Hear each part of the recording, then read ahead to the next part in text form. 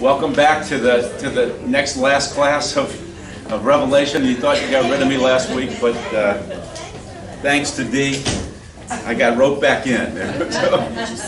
So this is a open question and answer time. You guys wanted to discuss the book or discuss chapters or verses or something like that, then this is the time to do that. Now, let me just kind of give a bit of an introduction here, then we'll open it up for questions. But if you remember, and we talked about this a bit last week, that the book is organized, Jesus himself organized the book into 3 sections, and that is the things which you have seen. That was John's encounter with Christ. Then the things which are, that's chapters 2 and 3, and that's the 7 letters to the 7 churches. And then what we studied here and focused upon is the things which shall be hereafter. And these are all still future events that will take place. Not one of these prophecies has been fulfilled. And so our focal point has been on chapters 4 through 22. This chapters 4 through 22, there's a structure to this book. And the structure to the book, I call this the skeletal structure. You'll also hear the terminology of narrative, the driving force of the book. The sequential part of the book are these things that are called judgments, followed by a 1,000-year period of time called the millennium. The judgments are broken up into 3 sections, and they happen in sequence: the 7 seals, the 7 trumpets, and the 7 bowls. The 7th seal opens the 7 trumpets. The 7th trumpet opens the 7 bowl judgments. And those happen over this 7-year period of time. How do we know it's a 7-year period of time? Well, we know that from the book of Daniel. Remember, we went into the Old Testament in a lot of ways to try and piece things together, as well as we looked in Matthew and other parts of Scripture in the New Testament to try and piece things together to come up with this understanding of what this tribulation and millennium were all about. So that's the skeletal structure and in sequence. But then to the skeleton, we add flesh to that.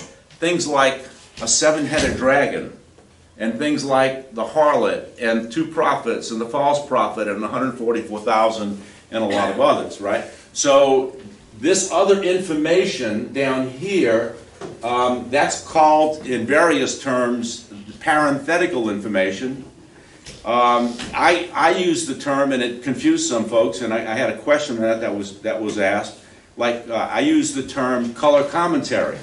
And because someone said, what do you mean by color commentary? I can't find that in the Bible. Well, it's not in the Bible. I use that just as a way as a teacher to let you know that there are, like a football game or even a newscast. You know, in a newscast you watch Fox News and Brett Baer will give you sort of a play-by-play. This happened here, this happened here, this happened there, this happened here. And then toward the end, he'll have a group of people, commentators, that will come in and they will discuss 1 or 2 or 3 of the events and really expand on those events to give you a really incredible big picture.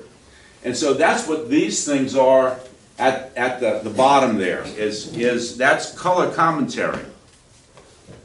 One of the structures of, another way of looking at the structure of the tribulation here with these scrolls is 1 through 7. The 7th seal opens the 7 trumpets, which opens the 7 bowls. But notice between 6 and 7 of the chapters, that's where your color commentary comes in, or your parenthetical information, adding flesh to the bones. And that's what we see throughout. It's 7. It's heptatic is 7. From that, we wound up with this. And this is this timeline that we built all throughout the 2 years of study that we did to try and best understand. We tried to best understand how to piece all of the information of the narrative together. That is the seals, the trumpets, and the bowls. This stuff across the top, the seals, seal 7 opens the 7 trumpets, the 7th trumpet opens the bowl judgments, and where they might fit in on this 7-year tribulation outline. All right. So this is the timeline that we came up with, and I'll say, as I've said many times, there is no sanctioned timeline. You'll be able to find different opinions of timelines based upon many factors. One being, what position do you take? Is it, post-trib, pre-wrath, mid-trib, pre-trib? That will determine timelines. But even amongst groups like of the pre-trib would come up with maybe something a little different than this. But this is the best that I could do to try and piece this thing together to give us an understanding of what this book is all about. Okay? So with that, let's open it up for questions. But one of the questions that came up, I want to read some. I want to deal with some of the written questions first that came in over the internet. And thank you guys for writing these things in. One of the questions that came in is this. It's regarding 1 Thessalonians 4, 16 through 18. And that is, I'll read it for you. The Lord will descend from heaven with a shout, with the voice of an archangel, and the dead in Christ will rise first. Then we who are alive shall be caught up together with them in the clouds to meet them in the air. That's the verse. And this particular person said they were studying this in a devotional and was confused about it. And so the question was, are the dead in Christ that it's talking about people who have died? And another question, what about the verse that somewhere else that talks about being dead but being present with the Lord? Does the soul go to heaven immediately at death, but the physical body, if there is one, some people get burned up in plane crashes or in military, they'll step on a landmine or something and there's no body parts. Or cremation. Huh? Or cremation. Or cremation, yeah. What happens to those people? And so, if there's no physical body. Okay, so the answer to the question is, who are the dead in Christ? Well, when a person is saved and they are in the church, they are considered to be in Christ. I and them and me. So the body of Christ, you as believers are in Christ. Those who die and have died while on this earth in the church are the dead in Christ. Their bodies are buried. Their souls immediately go from being present here on this earth to being present with the Lord. So absent from the body, the soul separates from the body goes into the grave, and the soul goes into heaven to be with Christ. He's immediately there and takes them, all right? Then at some future point that we don't know of, which is called the rapture, that's when Christ will descend. That's what it's talking about here in 1 Thessalonians 4. He's going to come to the clouds and going to call his church to come up, and then the dead in Christ, that is those who have died and who are buried, they will be resurrected first. There'll be a physical bodily resurrection at that point. And they will rise first, followed by those of us who are still alive and to meet him in the clouds. So there will be this lifting up that will take place, and all will come together. The bodies will be glorified. So to answer one of the questions here, what about the bodies that are burned up, cremated, destroyed? Well, God is the omniscient one. He has tracked and can track every molecule that ever existed in this world, and will bring all of that together. That's what we're told. Now, how he does that, he doesn't explain it. We don't know the details of that, but we do know that our bodies will be made whole, rise, and then glorified. Paul says we don't know what we will be like, but we know we'll be like him. So our bodies will have, by being glorified, be somewhat like Christ's body.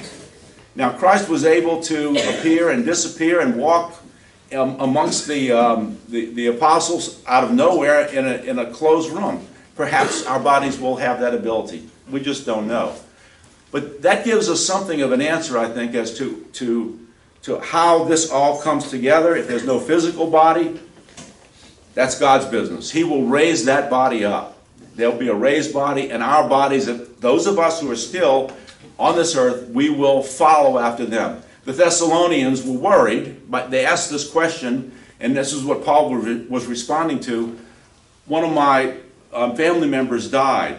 They were believers. What will happen to them at the rapture? And that's when Paul says, don't worry about that. The dead in Christ will rise first, followed by those of us who are still alive. We will meet him in the air.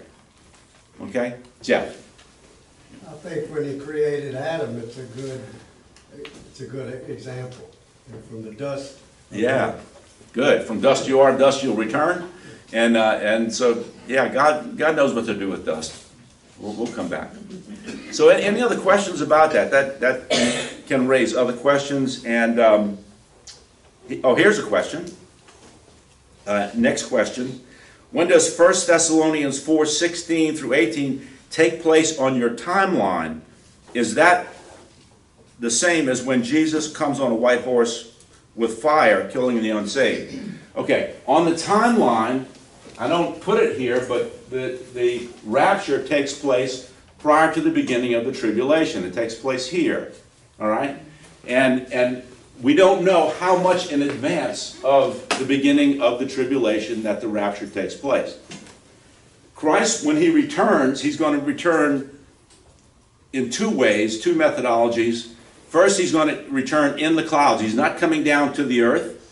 This is the pre-tribulation rapture of the church. We will meet him in the clouds.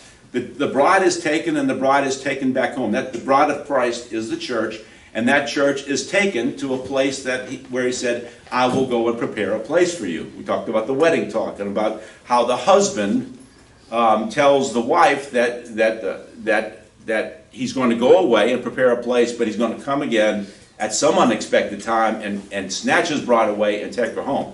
That's a picture of the rapture, where the church is lifted up and taken into heaven. All right? And so the second part of his return is a physical return to the earth, and that return takes place here, the great and terrible day of the Lord. That's that literal day, that one day when he comes in and he returns, and that's when he meets the armies at Armageddon, and he defeats his army, and they are killed at that point. All right, so I think that answers those questions. One more that she had. Let me say this last one here. On your timeline, it shows Satan permanently ejected from heaven. And I used the trumpet judgment number 6, where it talks about a star falling from the heavens, right? And came down with a key to open up the abyss. Well, that star is Satan, and he opens up the abyss to let out the locusts, which become the 6th trumpet judgment and a plague upon mankind. And so, and at that point, it appears he is permanently ejected from heaven. And so the question was, wait, I thought that around the time of Adam and Eve, or right before that he was ejected. And the question is he still up there today? And the answer to that question is, that's not his domain. His domain is the earth. Yet Satan has access to heaven.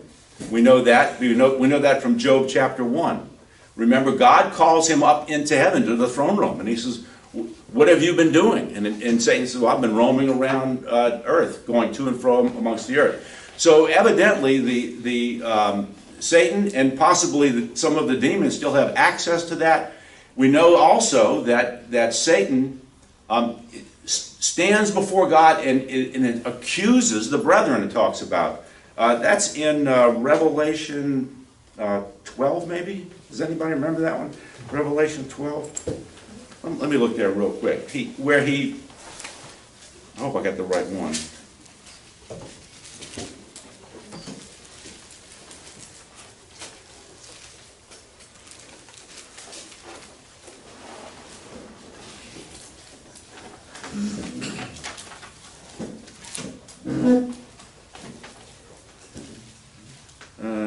Let's see. Say it again? 12:10. Okay. And I heard a loud voice, Revelation chapter 12, verse 10, saying in heaven, now is come salvation and strength and the kingdom of our God and the power of his Christ. For the accuser of our brethren is cast down, who accused them before our God day and night. The brethren, that's us, being accused day and night.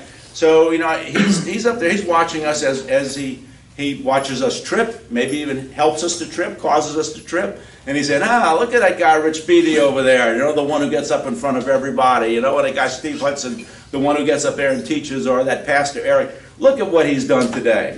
He's your servant, And so we're being accused day and night. But at some point, God gets his fill and says, that's it, you're out of here. Permanent ejection. And we see the star falling from the skies. And I think at that point, that's the last go around. He's cast down. That's when all the demonic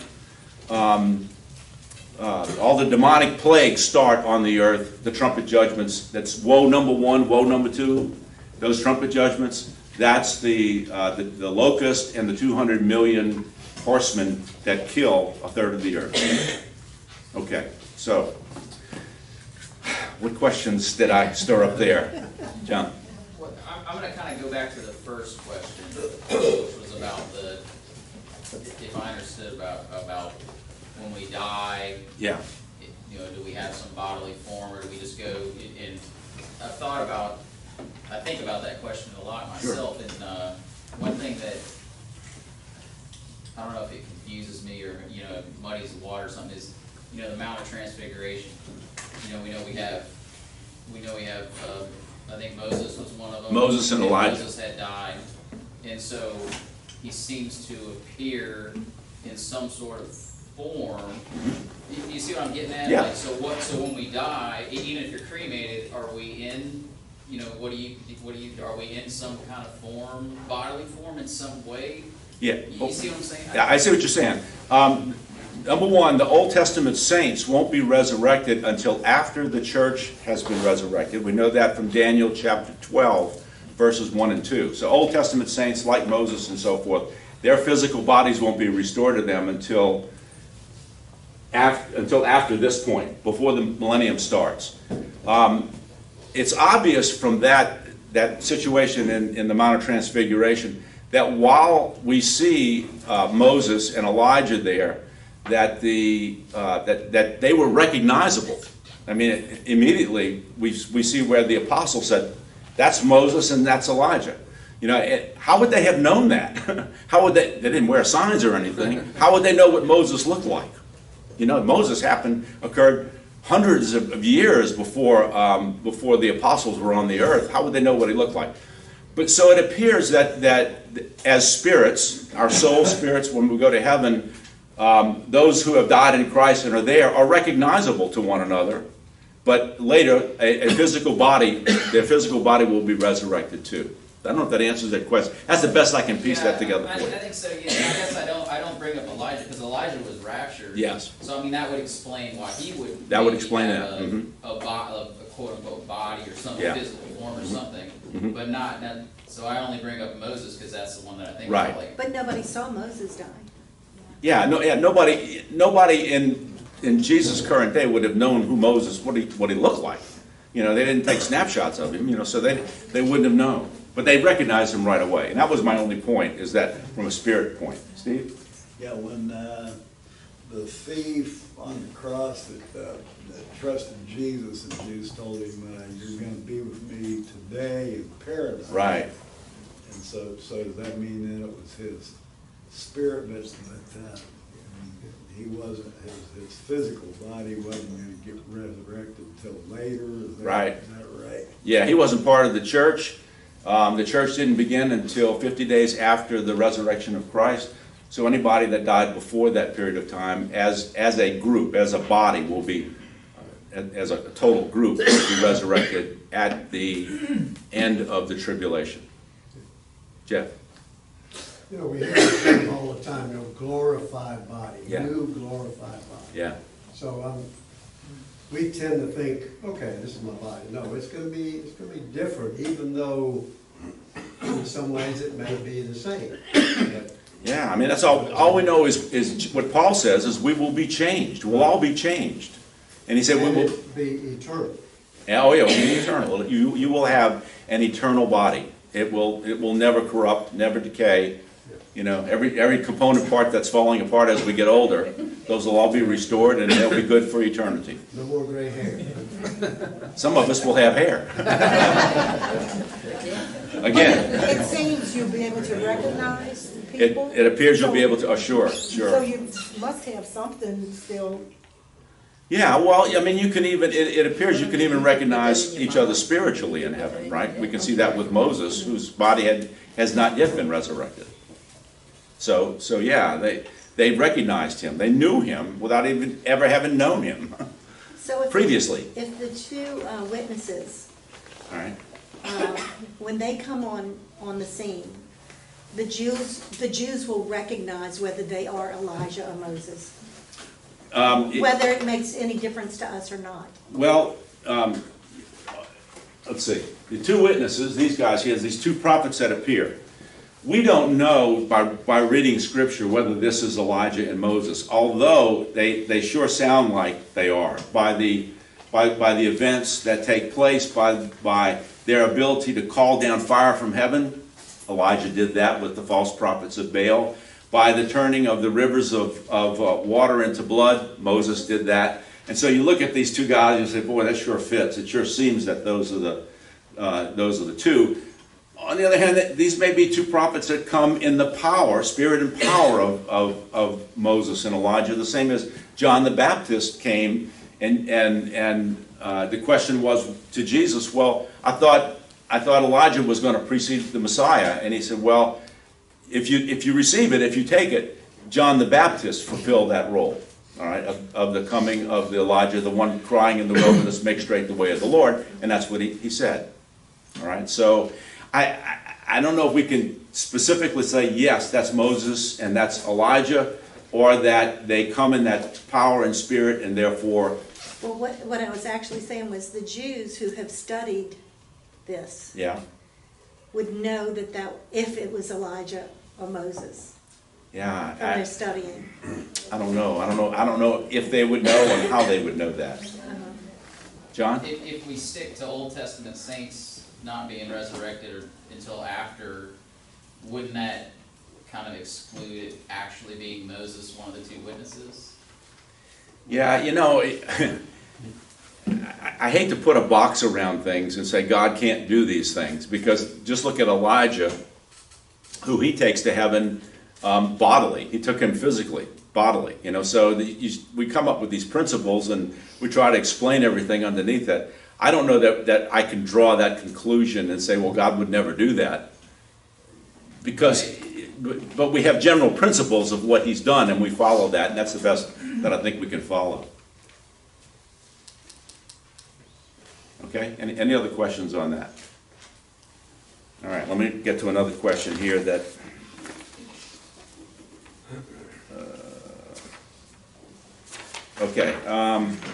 here's one.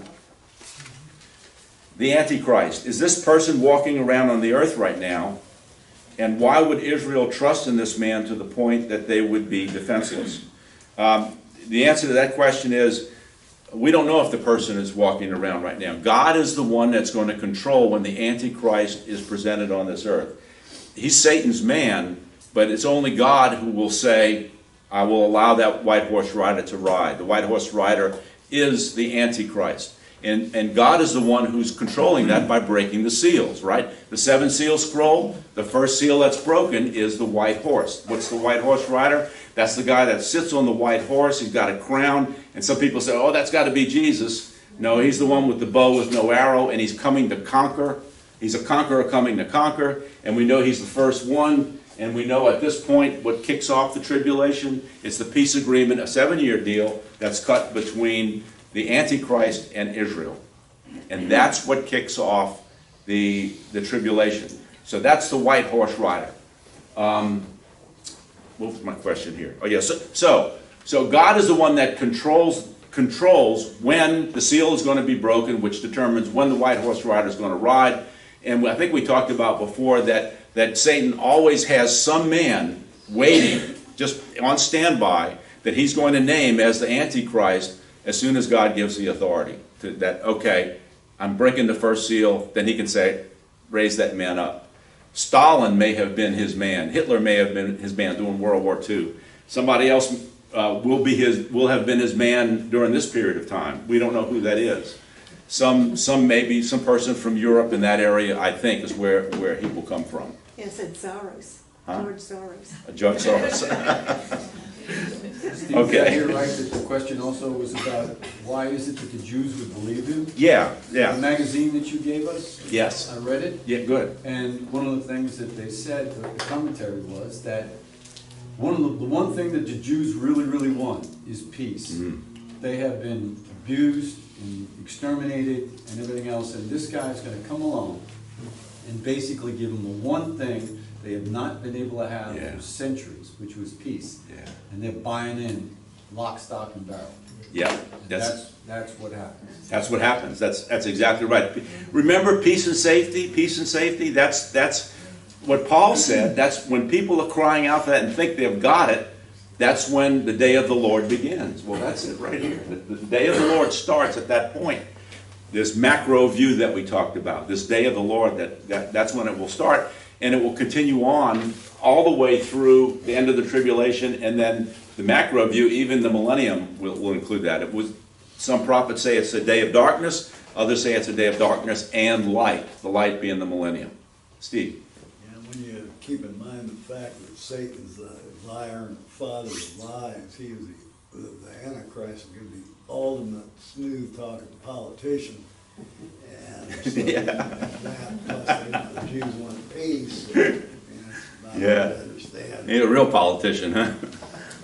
Yeah, but let me just finish up this one point. But this man, this Antichrist, is going to be a very, very powerful, influential man.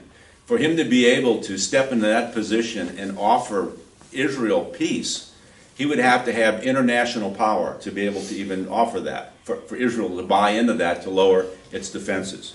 One of the writers that I read said that this would likely happen after this Ezekiel 38-39 war, where Russia and the some of these Arab armies will try and invade Israel, and some of their defenses may be knocked out as a result of that big bad war that takes place. They'll be saved from that, and possibly they will be defenseless anyway and looking for peace at all costs, and that's when he would step in and do that. Clay? Once the Antichrist signs that contract with the Jews, giving them peace, you can set your watch for how long all these other events. You sure can. And he would like to make sure that there's no recorded scripture anywhere in the world, so nobody knows when that's happening. But if enough people remember or have record of what we're studying, Yeah. the believers will know where everything's going to stop and Yeah. start. Yeah, I think the believers will know. I think the believers, I think that's going to be one of the great assurances of going through this miserable time, is you'll know that there's a starting and a stopping point, and you'll know what's coming next. I think that may help them to survive some of them to survive the 7-year tribulation. When you look at all these judgments that take place, the polluting of the rivers and the streams and the need for water and so forth, having read that they would know to gear up for those type of absences of those natural resources. Good. Anybody else on that? Okay, so Antichrist. The two witnesses. Here's another written question that was written. Are these two men prophets? The answer to that's yes, they're prophets. Why do we know that? Well, Scripture says they prophesy. He says, my two witnesses will prophesy. So they are prophets. Why do so many people think that these two are Elijah and Moses? I answered that with by the miracles that they performed.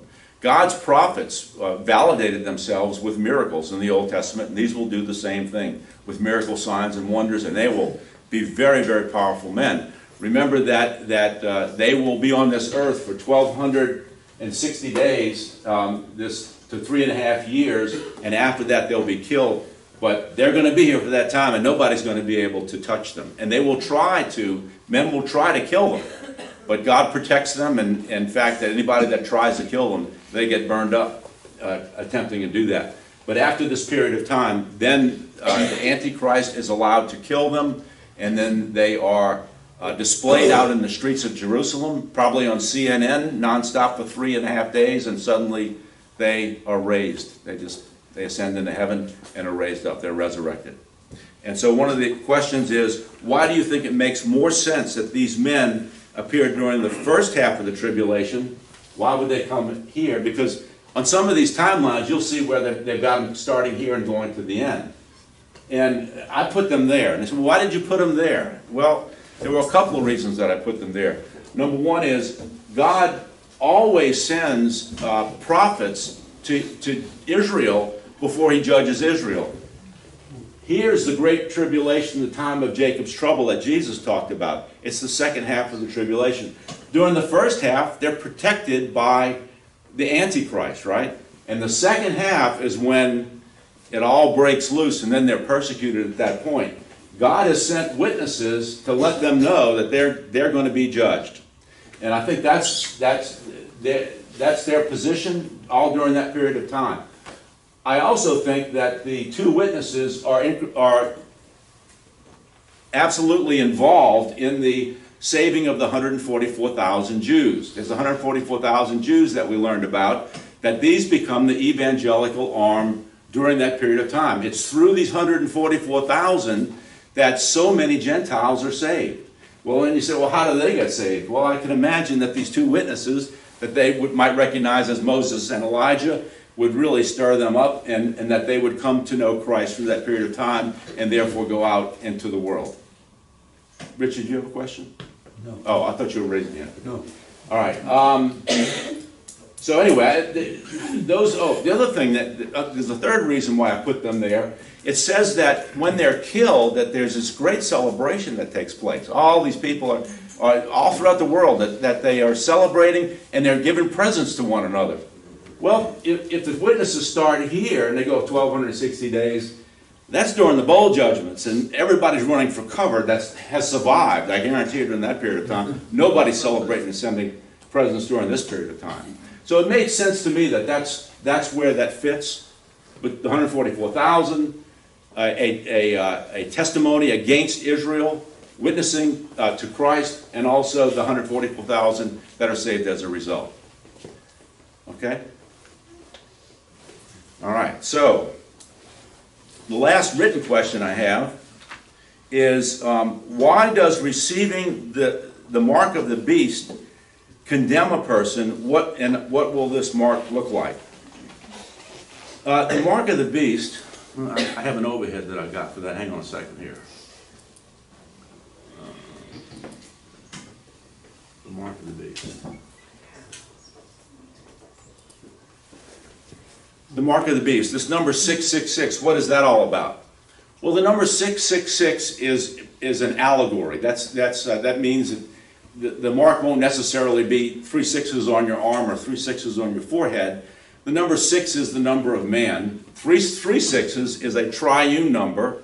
And remember, there's the unholy trinity. The Satan, who stands as the Father, the Antichrist, who stands as the Son, and the false prophet, who stands as the Holy Spirit.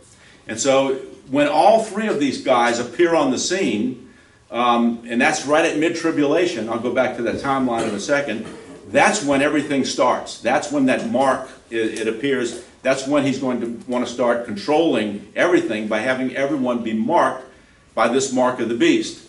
The mark of the beast is, according to Scripture, is the mark that you will need in order to be able to get paid and use any type of services. They're going to have everything locked up, so to speak. You won't be able to go to Dunkin' Donuts and get a donut and a cup of coffee. They're not going to take cash. They're going to say, scan your hand right here, and you scan it, and it's charged to your account, and they also know who did it and when they did it and all that. And that's going to be a worldwide control mechanism. And as we discussed, if you remember, maybe last year when we talked about this, the technology for this exists today. It's there right now. This can be done today. All right, that's ongoing, and we also see the movement of consolidation of groups, of political groups taking place. Europe, for example, is one. Kathy this morning was talking about how Macron, the French president, is talking about forming up a European army of all of Europe, a Euro army, right? So we're seeing this consolidation of things take place, the movement to a one world government, which is what will have to be done in order for one person to be able to control everything, and the mark is the vehicle to do that. Then the question is, well, why does receiving this mark condemn a person? Well, when it talks about this mark, it talks about the the fact that those who will worship the beast will receive the mark. So it is a commitment of heart before the mark is placed. There's a heart mark, a mark inside, just like us, right? When we believe, that takes place first. You can wear all the trinkets you want around your neck with crosses and everything. That don't count. What really counts is what's inside. That's the same thing that will happen with the Antichrist, the false prophet, and Satan when he says, receive the mark, and they worship the beast. They worship that beast. That's their Savior, and they will gladly receive it on the forehand or on the hand or on the forehead. And some thought that I read about this was that the forehead mark may be those of the religious, the priesthood of the Antichrist. They would be the more religious followers of him. But everyone will receive that mark. All right. So any questions about the mark of the beast? Okay. So now it's up to you guys. You have to shoot me some questions because I'm out of written questions. If you have any questions about anything from chapter 4 to chapter 22, and I'll try and handle it. By the way, if I can't answer your question because it's a lot of stuff to try and remember, I'll write it up and I'll have a handout over the internet, and I'll also bring some to class next week to pass out if I can't answer it. There. I think I missed something. So you said Jesus Christ is coming twice, once in the clouds and once on earth, right? Yes. From the time he comes in the clouds to the time he comes to earth, what is that difference? I mean, is it immediate? I mean... Okay, let me go back to the timeline. Good question. Hang on a second. Let me get there and get my timeline back up here. Okay, so he comes for the church here in the clouds. He comes to the earth here at the end. This time period, the 7-year time period, the church is taken up into heaven. Okay, the bride of Christ, the Bema seat takes place. Remember that? We talked about the Bema seat. What's the Bema seat? The judgment seat of Christ, where he judges the works of the saints. Not a judgment as to whether you're saved or not. You're saved because you'll have the robe of righteousness. You will have already had your resurrected body, all that stuff. But then he's going to judge the works that we do by the power of the Holy Spirit, and those he hands out crowns as a result of that. That takes place. There's a wedding in heaven that takes place with the bride, his bride. And if you remember, we talked about the wedding, how the wedding was done with Israel in the Old Testament, how that was all done. And where there's the contract with the bride by the father of the bride and the groom and the father of the groom. Then they're married at that point, even though the groom and the bride don't physically consummate the marriage there. The groom then leaves to go with his father to build a place to add on to the father's house. And he tells her before he leaves, I'm going to go prepare a place for you, that where I am you may also be. You know, and if I go, I'm surely going to return and receive you to myself. John chapter 17, so or 14. And so he goes and he builds the house, and then at an unexpected time he comes back and he grabs his bride and brings her to the house. They're married at that point, and they go into the bridal chamber for an extended period of time. And when they come out, he's going to return with her. There's a wedding feast. We talked about that. And that wedding feast will take place here. That wedding feast will include the groom, the bride, the church. It'll include the Old Testament saints. It'll include the tribulation saints. And it will include all of those who have made it through the resurrected tribulation saints, and all those tribulation saints that have made it through alive. And they will go into the millennial kingdom with their natural bodies alive for that 1,000-year period of time. Okay. Luther. Steve, how many weeks have you taught this class? I've been on it 2.5 years almost. No, but I mean, in this run here. You know, you've been teaching this class weekly. Yeah. For how long? Off and on about 2.5 years. Okay. And this is a question and answer session on top of that. Yeah. Okay. Now, let me ask you a question. Okay. Let's assume you're at a social gathering or a business meeting, and you're talking to a non-believer, and he says to you, so Steve, tell me about this Revelation stuff. Right. And I got a meeting in about 15 minutes, so what's this Revelation stuff all about? Okay. How would you answer? First of all, I would say that why don't we go have a cup of coffee? but no, I would say, and that's a good statement. What is this Revelation stuff? What you're asking for is an encapsulated. Yeah, you're talking to a non-believer, and you've only got, even if you got 30 minutes. Yeah. Even if you had an hour, I mean, after all this time, I mean, how would you take it and try and answer his question? Yeah. I would say that Revelation is it's a book that is the revelation of Jesus Christ, that it is the picture that we have of him that no other book describes. I mean, this is like no other book describes it. And it tells of him as king, as Lord, as the all-powerful one that is going to return at some point. He promised it, and this is the fulfillment of that promise. That's what the book is about. It speaks of all the end-time events that have been prophesied that have not yet taken place. But we're all moving toward that direction. And if you have 15 minutes with coffee, I'll sit down with you and I'll describe exactly how that all fits together.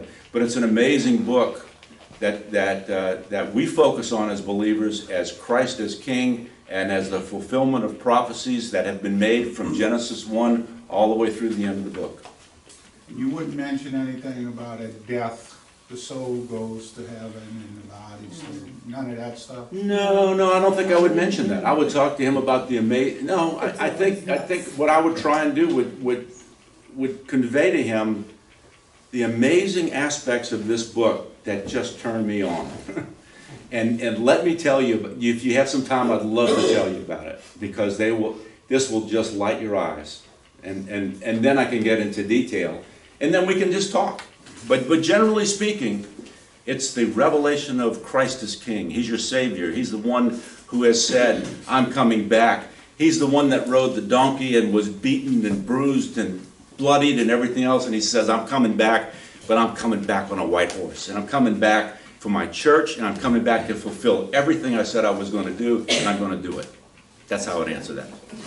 Jeff? That 144,000 Jews are going to be preaching salvation from them all the way to the end, even in the tribulation? Yes. They'll be protected. Yeah, they will be. 144,000 will be protected. We see them in chapter 7 being sealed at this point.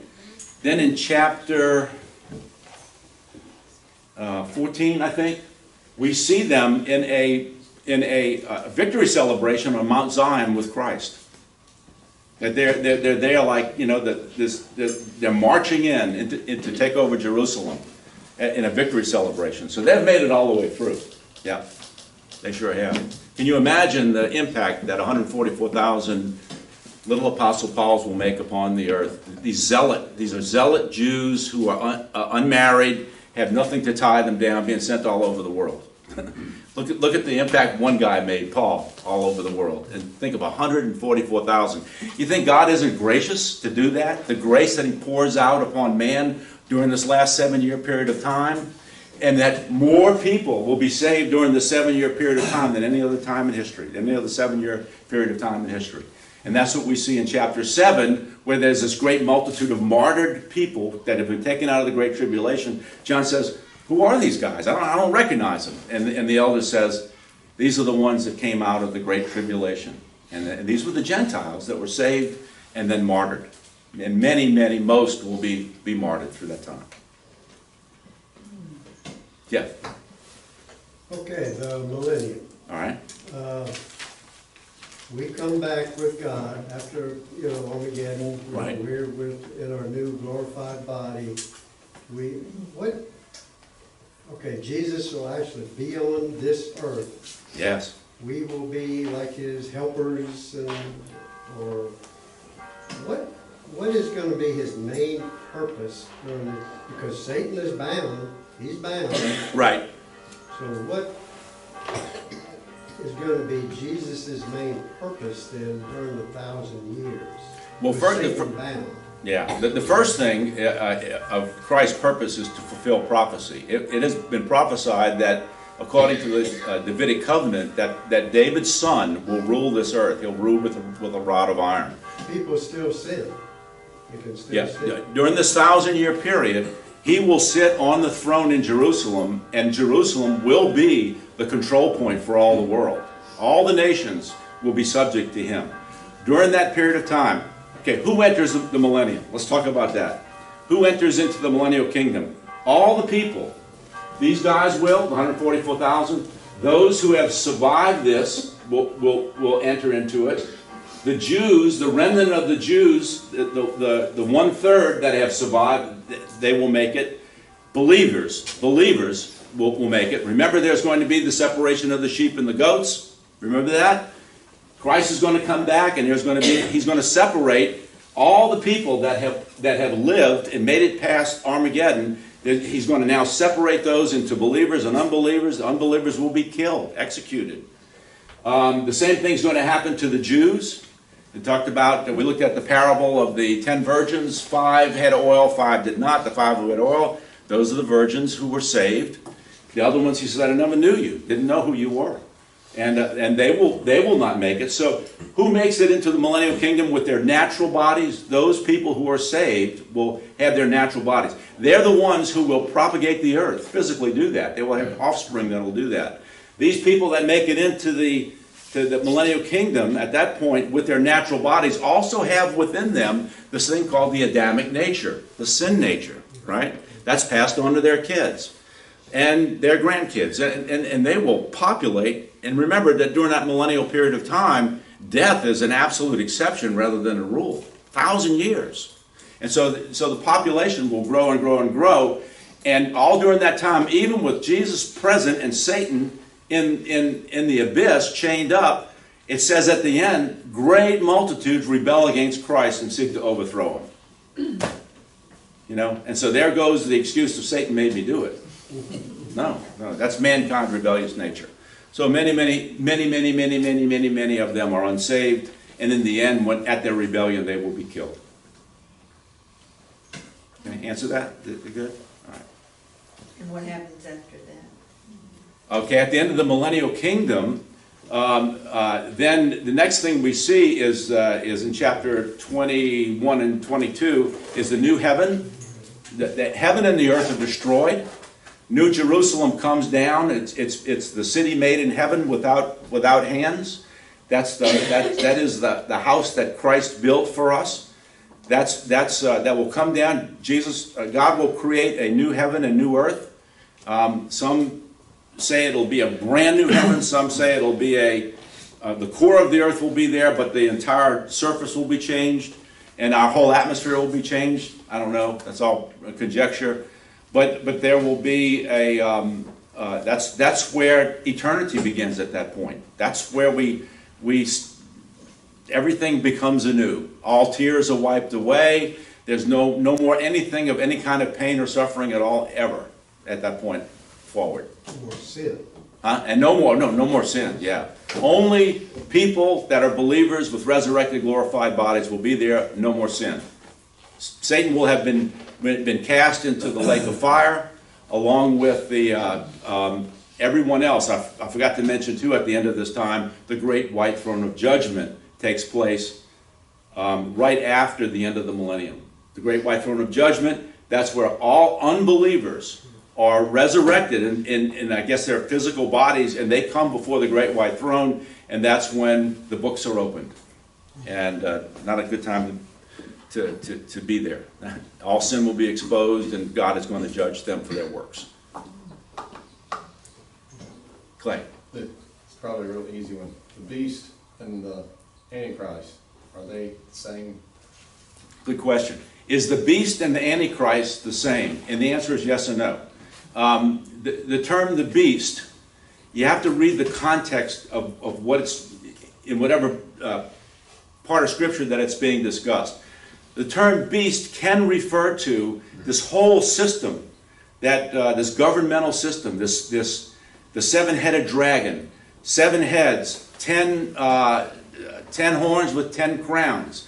That speaks of this empire that is the seventh, actually the eighth empire that will take place. If you remember that, it's in chapter 17 when it speaks of the harlot. And so that's this governmental system that's based upon all of the evil that starts out with Egypt, Assyria, Egypt, and Babylon, and Medo-Persia, and Greece, and Rome, and then becomes the restored Roman Empire. That's the seventh of the heads. And then there's an eighth. The eighth is the final derivation, and that's when the Antichrist kills or removes three of the kings and takes over world power and control at that point. So if you're talking about the system, and it will describe it in some ways, oh, he's talking about the system there. Another time he'll talk about the beast, and he'll be talking about the one with the mortal head wound. Well, the beast with the mortal head wound is the Antichrist. We know that he will receive what appears to be a mortal head wound, and what appears to be will appear to be resurrected, or will be physically resurrected if God gives Satan that ability. Does that answer? Thanks. Okay. Yeah. All right. See. Do you have any thoughts on how long it would be between the rapture and the start of the tribulation? I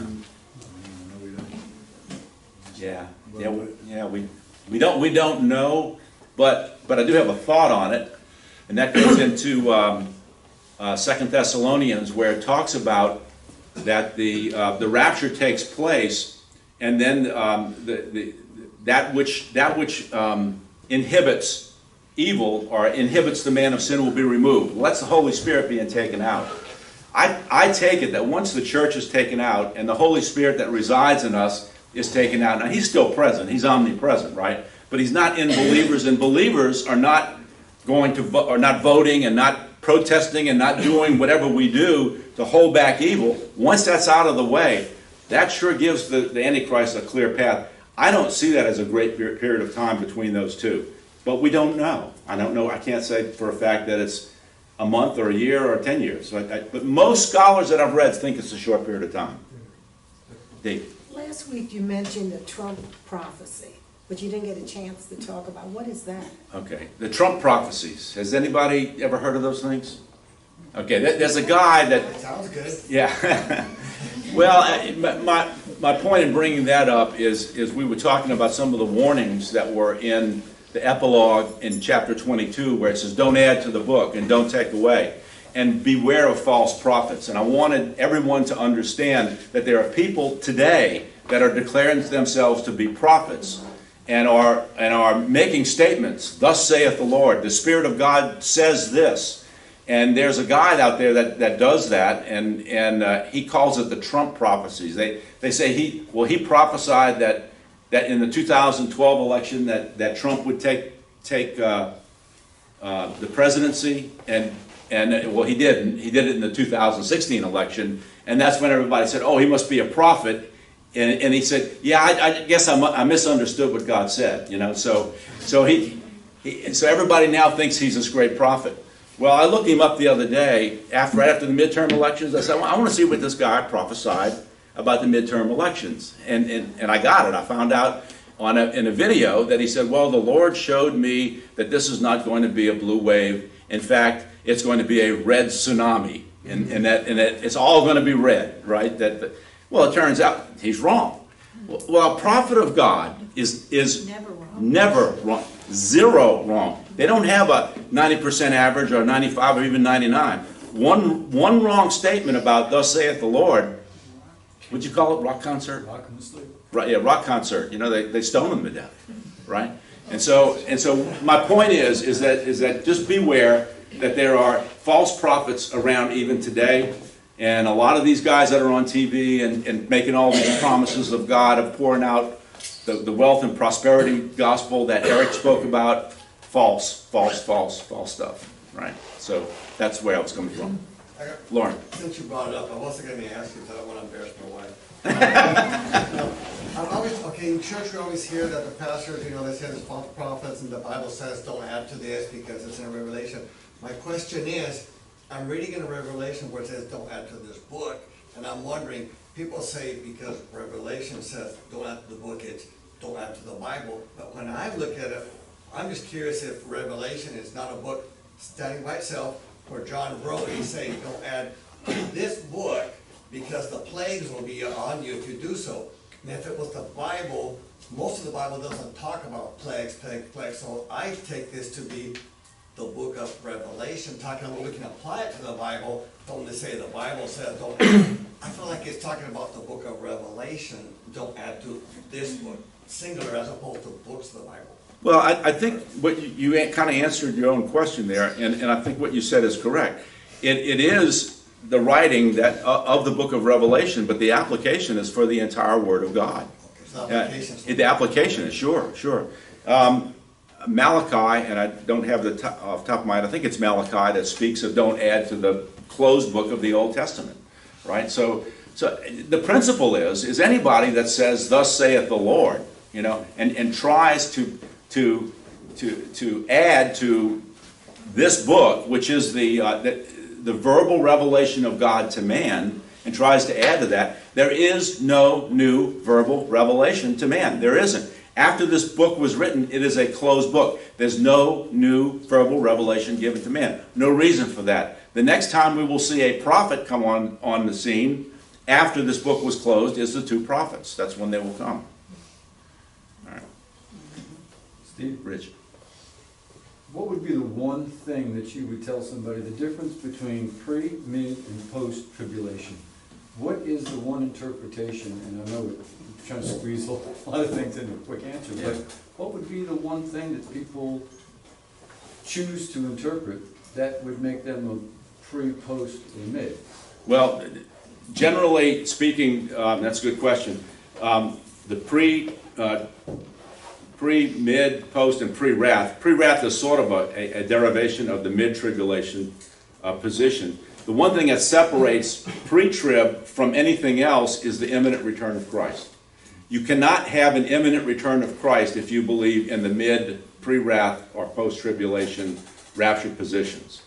And that's what separates the pre-tribulation rapture. And you weren't here last week, I don't think. Well, last week we really focused in on the last 16 verses of chapter 22, and that is just chock full of the imminent return of Christ, where he says, "I'm coming quickly." He says it 3 times. Jesus says that to the church. Last words of him. His last words to the church is, "I am coming quickly." All right, and that term "quickly" is an anticipation. It's one of those anticipation words that's not time bound. And I described how the time is always up to the speaker on those type of words. All right. So I would say the imminent return of Christ is the one thing that separates those positions. Right. Anybody else? I got 3 more minutes. No questions? The horses. The horses. The white horse, the red horse, Yeah. the black, there's a green horse? Pale horse. Yeah, you can call it a kind of a pale green horse. Death. What the skin looks like at death. But what the black horse was The dead. black horse is famine and economic collapse. Okay. And the red horse is? World War Armageddon? III. Red horse right here. White horse, red horse, and then probably about around this time is where the pale horse comes in, and that's one-fourth of the population dies. Can you imagine that? 1.8 billion people will die. Another 1.8 billion people will die here. A lot of death. And one more thing. Okay. About 144,000 Jews are Yes. going into the millennium. Yes. What are they gonna be doing then? Still preaching? I bet you they'll get married and probably have a whole bunch of kids. They were single for 7 years. I don't know, but that's what I'd do if I was one. Maybe they'll retire when they Yeah, yeah. Okay. One more. Believers that refuse to accept the mark of the beast during the Yes. and all that, so they're just gonna have to kind of go underground and try to survive until Yeah. go to the end. Yeah. Most of them will be probably executed. Most of them will be executed. Yes, they will refuse to receive it, probably be arrested and executed. Beheading is what Scripture talks about. They'll be beheaded. You know, it was so interesting when if you read this 10 years ago, you say beheading. Who does that anymore? Look at ISIS. Yeah, a terror weapon. Okay, we good? All right, well, thanks once again. And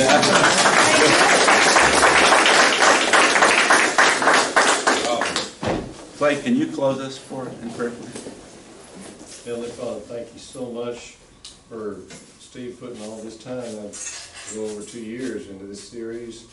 And your word, as you say in the beginning of Revelation, blessed is he who reads words of this book. Thank you for the blessings that you give us for studying this book, and pray we'd be well prepared for the days to come, whether we see this or not, but that others might know what this is even when we tell them to them. Pray that many can even come to know Christ through knowing what goes on in Revelation. I've heard of enough people come to know him that way before. Ask your blessing on this in Jesus' name. Amen. Amen. Thank you.